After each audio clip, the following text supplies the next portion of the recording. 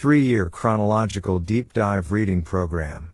Week 3 remarks. From Pastor Troy Phelps. Hello everyone. Percent of Bible completed. 1.3%.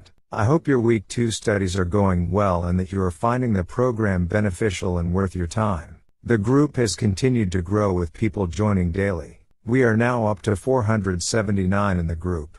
Many of those emails have more than one person in the study, so we easily have 500 to 600 people all studying together God's Word. I find the camaraderie exciting and I hope you do too. One of our local elders, James Malaysia, has been putting this reading program into a format that can be played out loud. In future weeks I will attempt to get this to him sooner so that he can do his work and send me his email with the audio files and I can send the two together in the future. For this week, I will forward his email with the audio recordings to the entire group for anyone who would like that option. I also have the audio recordings for Week 1 and Week 2, and if anyone would like one or both of those, please reply letting me know and I will forward them to you.